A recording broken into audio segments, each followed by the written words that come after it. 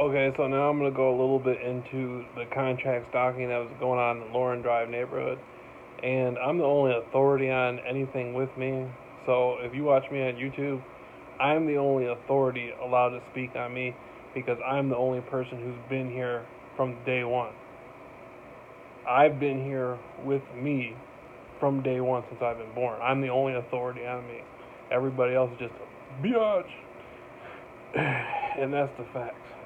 So when the contract stalking, gang stalking, when I really took notice to it in the neighborhood, I realized that the guy across the street from me was a corrections officer, and he used to be a Marine. Then the guy two houses down from me on my side, like if you're pulling into the driveway, it'd be two houses down on the left. I realized he was a police officer, and then the next guy to the left was a Navy recruiter. That's the same house that that truck smashed into. And, you know, I think there's even something up with that. I think the way that truck just smashed into that house, it seemed to me like they said the guy in the truck was dead before the truck hit the house. And I don't know those people. I never spoken to them before, but they said the truck hit the house and the guy in the truck was dead or whatever. Like it even seemed like there was something up with that. And then in the newspaper, the way the people were standing and everything, it just looked kind of tripped out. The whole article is fucked up. But, you know, it's crazy that happened. But, alright, so, then that guy, he's a Navy recruiter. And so, then the guy next to him is a police officer, and you got the corrections officer. Then you got the other people who came to court and lied on me and all that stuff. And so, the whole neighborhood the whole neighborhood to me is like infested with like terrorism and snitching and stuff. And I would never recommend to anybody to buy a house on Lauren Drive. For the simple fact is, people watch your like on Lauren Drive, like people the way people live on Lauren Drive, they watch your house like you're on parole or something. Like in even the people who are involved with the white glove treatment or the gang stalking, whatever the fuck you want to call it, even like people are watching them. And I think the neighbors in the neighborhood listen to each other's phone calls because there's no way in the world people can go into a courtroom and just lie like that and walk out and nothing can be done of it. Everybody knows they lied and still nothing can happen. That shows you right there there's something seriously wrong. And I think in the neighborhood, I think like between like the police officer, the Navy recruiter, and the Marine, I think it's a good possibility they probably got people's phones tapped and they're listening to all their neighbors' phone calls and stuff like that. And you know, I'm not worried about nothing. No, I ever find out somebody got my phone. If I ever find out somebody got my phone tapped, I'm putting them on blast. I'll put their name. What I mean on blast, I'll put their name all over the internet and tell everybody who they are. I don't give a fuck. And so, then the neighbor next to me, at 4662, he's involved with it. Then after that is the Quick family, they're involved with it.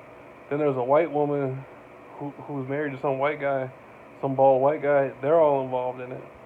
And then there's a school teacher, a high school teacher, next to them. They're all involved with it. Like the whole neighborhood, literally the whole neighborhood has participated in some way or another in the neighborhood contract stalking stuff. And then when I went to court, it was a thing to where they were trying to say it didn't exist. And the people who came into the courtroom of the Stuka family, they were up there talking about like they didn't even know who I was and all this stuff. And then they put the gang stalking in the newspaper. So all gang stalking means is a group of people following people. And then stalking can be addressed in many different ways. If you're doing unwanted communication with somebody, if you're trying to communicate with somebody over and over again, that's a form of stalking. Like you don't have to follow the person.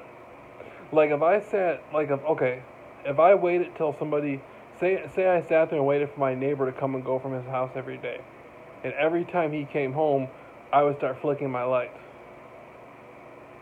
And every time he left, I would start flicking my lights based on his movements. And I know I'm doing this so he can see it. That's a form of communication. And if I kept doing that day in and day out, that's a form of communication. Okay, and if he let me know it was unwanted communication, then I'd have to stop. If I didn't stop, that's stalking. I should know naturally that's unwanted. Nobody should have to tell me it's unwanted communication.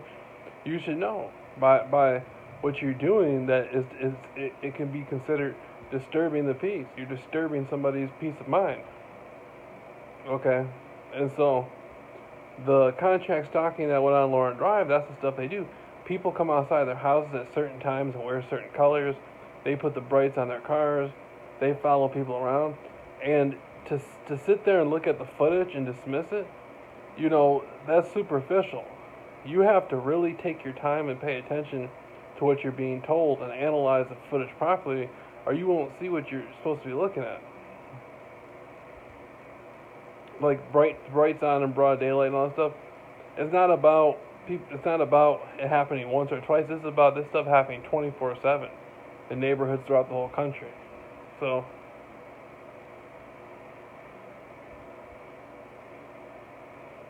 anyhow, so the whole neighborhood, I think they watch people's houses. It's like people pay taxes to live in the neighborhood. It's like they're prisoners in their own neighborhoods.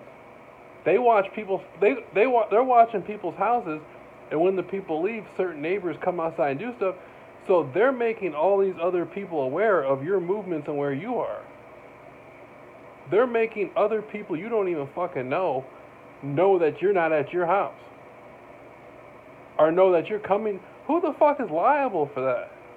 That's a criminal activity. That's like casing somebody's house out. That'd be like me. That'd be like me and a group of people standing in a neighborhood somewhere, and every time somebody leaves, we gotta follow them somewhere. That's what people do when they're gonna bust in somebody's house. That's what car thieves do when they're gonna steal somebody's radio or something. Like, there's nothing legal about that. There's no reason in the world why somebody should know when you're coming and going from your fucking house.